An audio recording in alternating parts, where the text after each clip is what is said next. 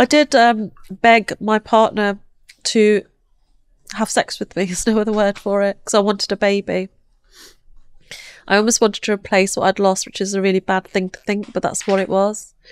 And I ended up having a beautiful little boy who kind of gave me a reason to live again. I almost felt like it was okay again. I would be okay.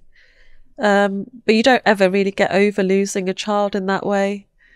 And I didn't even think, it was the force that did it. I just felt like it was because I'm bad. Bad things will happen to me because I'm bad. It always happens to me because I deserve that. You tell yourself the same narrative. My children grew up. My daughter went to university, and now we're living in this house and things are carrying on with the aggressive nature, the domestic violence, the domestic abuse. My head's being held underwater to tell me who's in control again. He said I deserved it and it's the only way I would listen to what he's saying. Everything was my fault. I would sometimes lie to him because I would tell him what he wanted to hear. Were you looking at that sales rep? And I would say no, but I would say, yes, it's my fault, I'm sorry. Just to get him to stop harassing me, just for him to stop, having a go at me. I would just give in and tell him what he wanted to hear. But I was checked where I went to work. I had a tracker on my car. At work, we had CCTV. He would remotely log in. My bank, he would have access to all the bank accounts. I would buy him food from a better shop as opposed to another shop that I had to shop with for me and my children. So he would have a different shelf for him, and the children would be like, why can't we have that? Oh my God. And I'd say, that's your dad's food. We can't do anything. We just have to have what we've got. I had a limit. I had a budget of how much I could spend on the children, and sometimes I didn't have enough for me, so I wouldn't eat. And that was a habit from childhood. Why it doesn't really matter if I do or don't eat. But life went on, and my daughter started to ask questions as to why. Why do you do this to mummy? Why do you do that? At university, I've seen so-and-so's parents pick her up. They don't do this. How old was your daughter at the time? She was then 19. Okay. When she started to really speak out. And then my other son, he got to 16, taking his GCSEs, and his father hit him. And I stood up, and first time I stood up to him and said, don't hit the children. You will never hurt my children. Why are you doing that? But instead of walking away with the two boys at that time, I thought, I'll send my son off to boarding school. I can afford that, and I'll work another few jobs. I'll open another business that'll give me enough income to send him off and support him. It'll be good for him. It'll be good for him. It's a good thing to do. But he then felt like he was sent away, like he'd done something wrong. There was that sort of displacement for him, that I want to be with my family. I want to protect my mother and brother, but I've been sent away. My other son became ill chronically in hospital with a autoimmune disease, which is caused by stress, because it has to go somewhere. When you're feeling a certain way, you either externalize it, which is why I say to people, talk about it. Yeah. If you don't talk about it, it goes internally. It's going to affect you health-wise, mentally. It's going to affect you. And it affected him to a point where they were playing for a Premier League academy. They couldn't play anymore. He lost his companionship with his brother because his brother was sent away. And, he was down, he was depressed. And when he came out of hospital after a really big operation, my daughter received this text message that I talk about, a picture message saying, I'm sorry. And the pictures of my son slumped on a table like this, a dining table, and I'm lying on a sofa, and she's thinking it's 3:00 in the afternoon. I'm at university. And why is he sending this picture? Because my mum doesn't sleep. She's got insomnia. She doesn't sleep because he locks her in her room at 11 o'clock. He opens the locks at 3 a.m. So she can't sleep. He set her pillow on fire so she can't sleep. So what's going on? And why is my brother like this? She thought we were dead. Wow. She said to me time and time and time, I'm going to get a call saying you're dead. I know it. I know that's going to happen. I'm never going to see you again. Leave him. Do something. And I would say, it's okay. It's all right, because it's hard.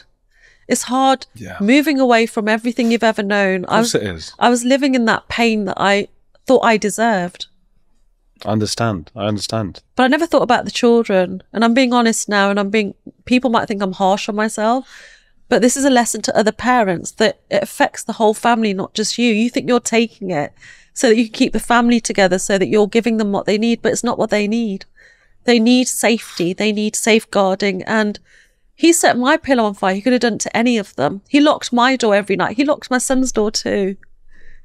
How did you get away? My son spoke out. And you know, for a 15-year-old to speak out, he must have been so brave. But we were very quickly removed, and you had 20 minutes to take what you needed, and you panic. You know, if I was to take you to a supermarket and say, all right, Andrew, pick up what you want, you've got 20 minutes, you'll think for the first couple of minutes, what do I take? Mm-hmm. I didn't know what to take. My son's running up and down the stairs. He's got a disease that makes him go to the loo a lot.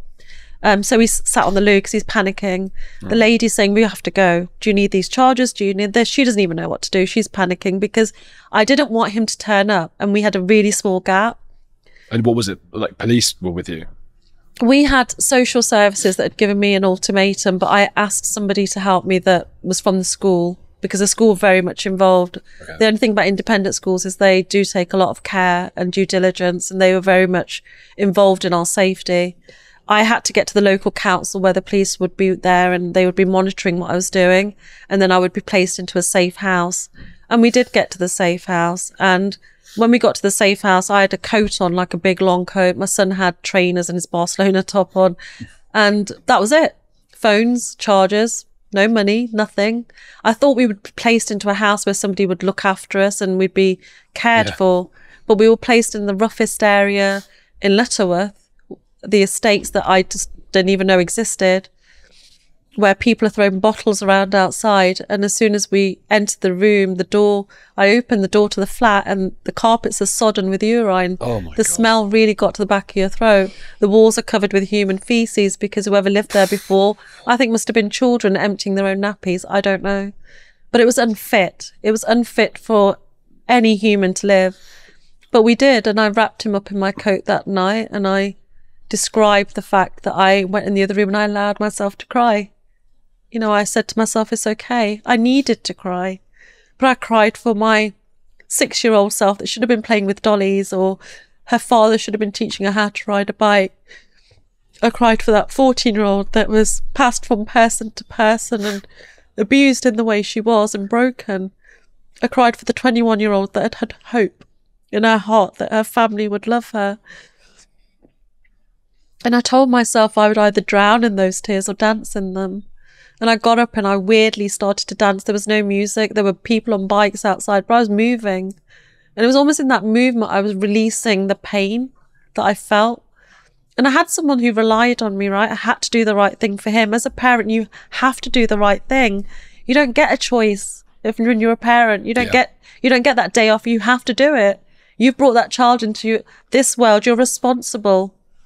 And I just said to myself, I'll make it right for him. You know, I'll make it right. We became homeless shortly after that, because you can only stay in safe accommodation for so long. And I was a millionaire on paper. I had successful businesses. I had a home worth so much money. I had buildings. But you can't just get that money straight back. You know, it's invested in something. And I tried to explain this, but no, we can't help you. You can't sign on, you know, you can't get government helping and funding. So I was on my own with him. And, you know, I say to people, don't walk past a homeless person without making eye contact, without saying to them, how are you doing today? It's really cold. Can I get you anything? Do you want a hot drink? Instead of placing that hot drink and making yourself feel better, I wanted to be seen. So do they. Somebody took us in, a lady that I call my angel. Her name's Nikki Bliss. She's such a beautiful person. She said we could stay with her as long as we wanted. And we stayed for a month because I'm one of these people that doesn't like anyone helping her. And I worked every job until I could get enough money to rent a house, because no one wanted to rent to me. And then I got to 50. I moved 200 miles away from where I originally lived. I was still being hunted by my ex-partner, by my dad. My brothers had found out that I was now out there and they could get me. And I had this realization, you know, that both my sons suffered from mental health now because of what they'd seen, the abuse, which is their story, really. Yeah. But I realized that I got to choose who I was going to be. And I was grounding, because I do this thing where I stand on the grass and I say my affirmations, which you can say them and they mean nothing, or you can say them and they mean everything. And I rewrote my own belief system. You know, I was now this tall person, not a small person. And I think they called me small because they were trying to shrink me as a person. I said to myself, I am beautiful because I'd never done anything wrong to anyone. And even aesthetically from the outside, if I wasn't what someone described as beautiful, I was beautiful for me, which matters because you come first. And that's not being selfish. That's actually being, you know, self-care and loving yourself. And I decided that I wouldn't let anybody feel the way I ever felt. I didn't know what I had to do, but I knew I had to do something. I had to raise the awareness of honour killings. I had to raise the awareness that gender-based violence is a thing where children are married at young ages, sexually abused and treated so badly because they're born a girl. Yeah. I found out that I had a half-sister when I was homeless, but I couldn't acknowledge it in my head because I was going through so much myself. I sort of put it away, maybe in that box again. And I started to think about her and the fact that she was abducted. My father had an extramarital affair. He had a daughter with a Polish lady, and he got the mother of their daughter drunk and abducted the daughter. Oh. And he took this 6-year-old girl who I just recently found out, her name is Julia. He took this girl who was my half-sister by force. And he sold her to human traffickers in India where they harvest organs. And I found all of this out because the police came looking for me to ask me if they could have a character reference. And I felt bad. Sorry that I didn't press charges. I didn't fight enough because I was too scared. There's nothing you could have done. But I knew that I might never see her again, but I knew there was other girls out there that are being taken out of the country like she was, and something in me was very much adamant that I had to do something about it. So I said I would do 100 podcasts, so I would get 100 messages out to different audiences, and maybe there would be somebody working at airport security that would listen out. Maybe there would be a teacher that would speak out when a girl was going missing, or the girl saying, I'm going to India, and ask more questions. I thought maybe there would be a policeman that would maybe understand more about this culture that I've been brought up in. And I want to take away the word honour killing from any legal document so that they are charged for murder. Yeah. Or attempted murder. 100%.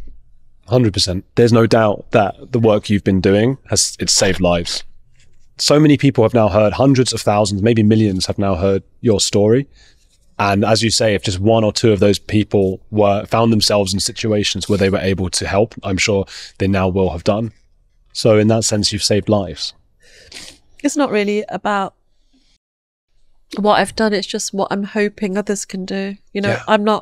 I can't do everything on my own. In my TED talk, I say stand with me, because it's never been about me. It's about those people, like I said earlier, living my old life. You know, if I'd had someone maybe campaigning the way I do, maybe somebody would have heard more, and my French teacher might have asked me what's wrong, instead of telling me to stop crying and telling me to leave the room and stand outside. Maybe in the bullying that I endured, the teachers would have listened. And I have a lot of health officials now contacting me. You know, one of my videos, as I told you before, went viral. It went to 25 million in 3 weeks. And I ended up with 15,000 messages from victims, just the victim messages saying, help me. They always start with, I need your help, or help me. Oh my God. And I have to answer them, because that was once me. Yeah. You ask for help one time. If someone doesn't reply, you think I don't deserve it. You're going to run yourself into the ground though. I'm going to create a system that works better, but I don't want anyone to ever feel what I did. And if you've been there, you would understand. I know what you're saying. It's something that drives me mad, and it's something that I spoke to somebody called Yasmin Mohammed about, and it's a different culture. This was from Islam, and she said that, why is it that people get so upset when it's a white girl that something happens to, or a white boy, and not when it, in her case, when it's a Muslim child or a Muslim girl, because people are so worried about offending.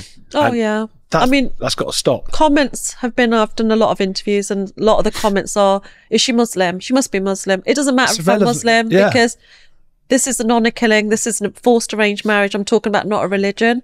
Oh, why don't she go back to her own country? These people shouldn't have been allowed to come to this country. These foreigners should go back. Oh, but they're not understanding the problem still there. Even if this is happening in a different country, you've got to be talking about the problem that I'm bringing forward. Child marriages happen in 44 states in America. I keep going back to America to talk about 12-year-olds marrying men that are in their 40s.